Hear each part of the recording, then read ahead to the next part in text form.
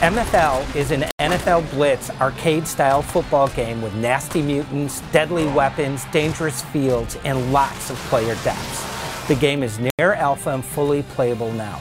We're planning to release it on the PC, Xbox One, and PlayStation 4.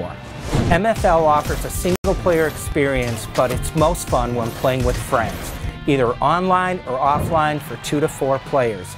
It offers both competitive and co-op multiplayer modes, so you can laugh at your friends while you crush them under your cleats, or team up and destroy all who dare to challenge you. This is the wildest, goriest, most outrageous football game ever. Players inflict maximum carnage on the opposition with punches, kicks, bombs, and even chainsaws. You can win by scoring more points than the opposition, or by decimating the opposing team and sending them to their graves. Crazed fans cheer on their teams in packed stadiums laced with diabolical traps and hazards.